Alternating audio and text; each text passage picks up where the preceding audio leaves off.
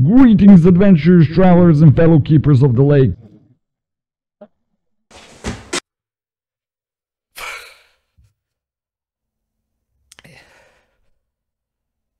Today we're gonna talk about diving. So, today we're gonna talk about underwater exploration. And see how you can enhance your own DnD game and how you can make underwater exploration less boring. We should have done this at the end of the video, not the beginning. This is horrible. Roll the intro.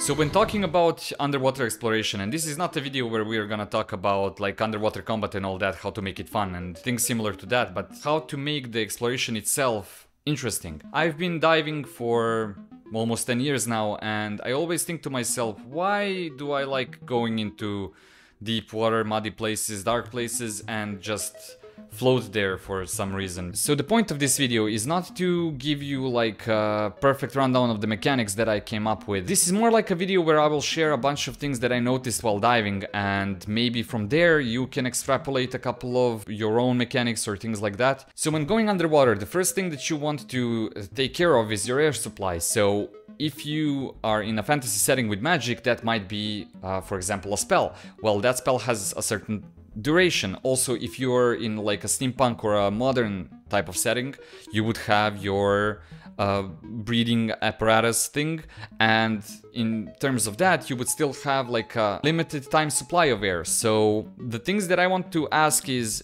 this air expendable? So that's the main mechanic. You have some form of a timer that dictates how long you can stay underwater, and this is important for later, so stay tuned to see how this affects the overall mechanic. Other than that, you want to know if this thing can malfunction. So in diving, sometimes your equipment can malfunction, and in that case you need someone besides you to help you and share air with you. And that's a perfect point. Like, is your air supply shareable? In scuba diving usually we have a thing called a regulator, and it's this thing. So you put it in your mouth and you breathe through this, and if someone else needs air, they're low on air supply, you have another one. Usually the hose is yellow, but basically you have another one, and this is where you breathe. So you would take one, the other one would go to your partner. And as you can see here, my hose is really long, so that's the next question. How long is the distance where you can still share air with someone? So if it's a spell, feel free to like add some magical flair to it. Like if you're close to someone, then his spell also is affecting them. So yeah, just homebrew it. The thing is, you want your air to be shareable because then it emphasizes the party sticking together. And also think about how many people can share the air. For usual scuba diving equipment, you can share with only one person left, but I know people that have 2 tanks and basically they can share air with 2 additional people. Yeah, air supply is basically not that big of a deal if you're in a group. If you're alone, that becomes some form of a horror aspect that you can maybe exploit, but with a lot of people, you're not really afraid of running out of air. And now my equipment doesn't really look traditional, but this is where you check how much air you have. So you have some form of a timer that ticks down, and you can always like look at it, be like surprised, or that gives some form of like suspension to your dive. Another thing that is pretty typical for scuba divers is that we control what is called buoyancy. So buoyancy, I won't go into technical terms, but basically it means how much water you displace. In everyday language it would be, do you float or do you sink? The perfect buoyancy is where you don't float and you don't sink. So we try to level that with like a vest that we put on and we pump air into it. You won't be like doing this in your fantasy game, but try to think of like situations where someone gets light and that makes them more buoyant. So if I hold a rock in my hands and I like swim through the water, if someone removes that rock, I would start going up. I would be less buoyant, so I would like be catapulted out of the water, and this is a mechanic that could maybe in some way influence how you approach enemies. For example, you have some like fish people that have spears, and maybe they have like maces. You take the mace from them, you disarm them, and now they start like going to the surface. And why this is interesting is because in diving you cannot really surface whenever you want. If you go deep, and when I say deep, I think like if you go below 10 meters deep, I don't know what that is in feet, please forgive me, my USA audience, but if you go deeper than 10 meters, basically you need about a minute for each 10 meters to surface. So rapid, like catapulting out of the water, would cause death. And you can keep it there. You can just use like buoyancy mechanics and air sharing mechanics, and you can make a pretty interesting game out of that on its own. But if you want to go like deeper, no pun intended, then you would introduce the concept of decompression. The way that our body responds to going deeper brings about two different mechanics. So one is decompression. It's a term from diving because you're getting compressed by the pressure. It makes like some strange chemistry things happen in your body, so you have to clean yourself from all that nitrogen saturation, and then you can go out. Deeper you go, you have less time to spend on that place before you get time that you need to spend underwater to get to the surface. I don't know if this makes sense, but for example, I spend, and this is just random numbers, but I spend like 10 minutes on the depth of 40 meters. That would mean that I have to spend, I don't know, 30 minutes on a depth of 10 meters or 5 meters to be clean and go out. If you go out before the time runs out, and how do we know how much time we have? Well, we have computers on our arms that tell us, they calculate everything. In the before times we used tables, but now we have computers, basically watches that tell you everything. So if you surface before that, you're risking injury.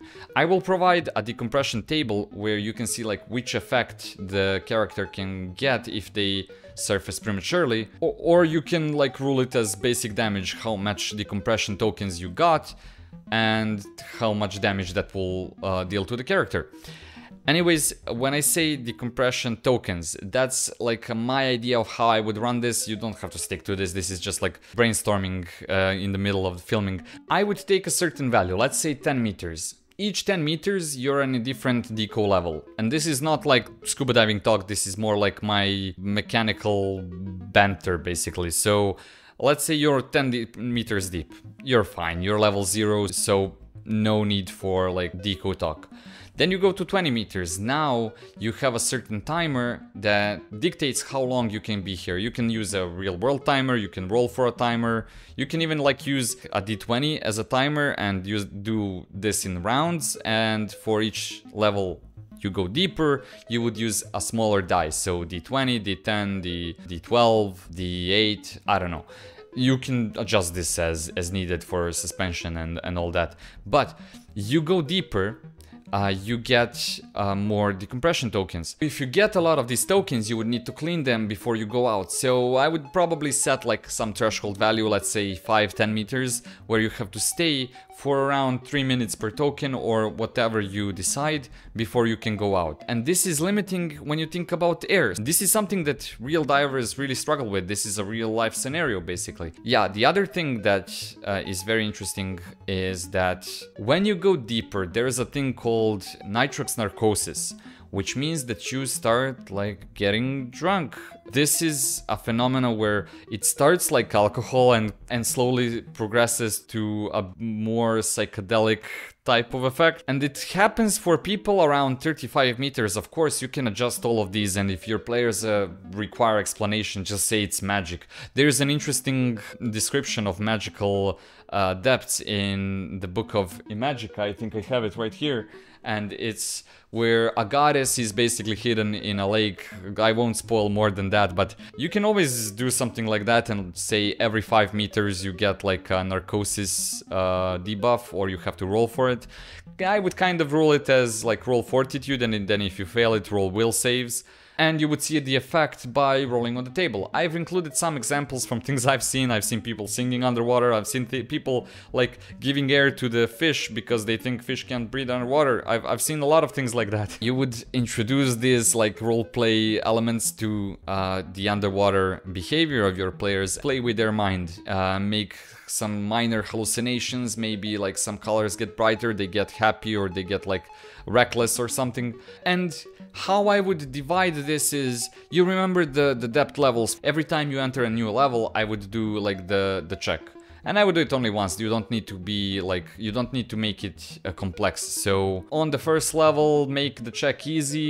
Maybe roll a DC 10 if you're playing Pathfinder or DnD or something like that. Make it easy and only make the check when they acquire the first deco token. For the second level, as soon as you enter the second level, I would roll Narcosis will saves, fortitude saves, and I would make it a medium roll. And of course, for the third one, I would make it a harder roll. There is a limit to this. I would do only 30 levels, and after that there is a threshold of no return, which entails that if you pass that level, you have a very hard narcosis roll. You feel the depths calling to you, and you cannot no longer use your body and use your equipment to surface, so you're permanently dead. And if permadeath is not your thing, like, at least fake it, at least like give sufficient telegraphing of the danger to your players. As soon as someone passes the threshold, the others are aware of it, so they like swim to that person to save them. So let's recap. You have the air supply, and you're constantly worrying about that timer, and could you share it, can it malfunction, all that stuff. You have the deco levels that give you the progression of the difficulty of underwater exploration. In each of those levels, you have narcosis that plays with your mind, and also you have the line of no return. And now when you hear this and it's based on real diving, you would ask, why would I ever go diving? But trust me, it's a very fun sport. I mean, it's an extreme sport, so even your players should feel like they are in extreme conditions. Because all the exploration and everything that I see, it's like the same as on land, but like underwater, you just get another access for combat and all that. But what about exploration itself? What about dark places? What about like visibility? That's also something that we're struggling with. So when you go into a lake, you can see like 1 meter in front of you. Like, try to play around with these concepts and be aware of the rule bloat. So don't take all of these concepts and just mix them together. That will take a lot of time at the table. It won't be fun for anyone. Pick and choose a couple of these mechanics, and then they will have their synergies and you will get the suspense you want. So another thing, and this is the last one, that I first encountered in Bali, like really encountered it, is currents. Usually where I dive in the Red Sea, and there you don't have that much of a current. But underwater currents, they can be really strong. And what is interesting to me is that they can not only be strong, they can alternate. Like, you go with the current and they suddenly change and you're swimming against the current. And this can happen on a timer die, maybe if you're in the middle of an encounter or you're chasing someone and the currents suddenly change. Depending on the strength of the current, you might like have to do some saves, or you might go backwards, like hit something. The possibilities are endless here, really. But what is interesting, and what they taught us in Bali, is that depending on where you are in terms of like how deep you are in relation to the bottom, that dictates how strong the current will pull you. So if you're very close to the ground, to the bottom, you would actually feel less of a current. And if you're very shallow, you would feel the waves, but you wouldn't feel the current that much. In the middle, it's where it's the worst. And you can also define these levels, like when you're 10 meters deep, 20 meters deep, 30 meters deep, whatever. To make it easier, you can align this with deco levels. So if you decide to use currents and deco tokens, you won't have that much of a like computational overload in your DM head. Right, so some ideas on like which penalties the currents would give to the players. I don't know, like if you're on the first level, like you're the shallowest, well, treat it as difficult terrain. Just that's it. If you're on a harder level, you can also treat it as half speed. You just move at half speed. And on the hardest level, so in the middle, you would do like a save or go backwards, maybe roll on how much you go backwards or something like that. The types of current are also really interesting. So we said we have like the alternating current, so it goes with you, then against you, then with you, then against you on a certain timer. The currents that are actually interesting are when two currents meet, they form like a vortex that pulls you downwards. And this is very dangerous because remember the point of no return, well, you don't want to pass that, so... And also the narcosis is getting like more intense and more intense. So when you encounter these currents that pull you down, what do? You have to hang close with your buddies, you have to like try to swim up. It can be a whole intense scenario where you just stop the combat if you're in combat, or stop what you're doing and just try to survive and like go against this current that's pulling you downwards. And you can like even describe the enemies just like flushing almost like down the toilet. You better like and subscribe for this, cause I'm all wet, and let me tell you, here it's winter, it's very cold, so you better hit that subscribe button, like, and look at that little, what is that, a little coffee sign thing? Thank you so much for watching, and as always, keep on going, keep on loving, keep on being creative, play more DnD, and I will see you in the next one. Farewell, keep.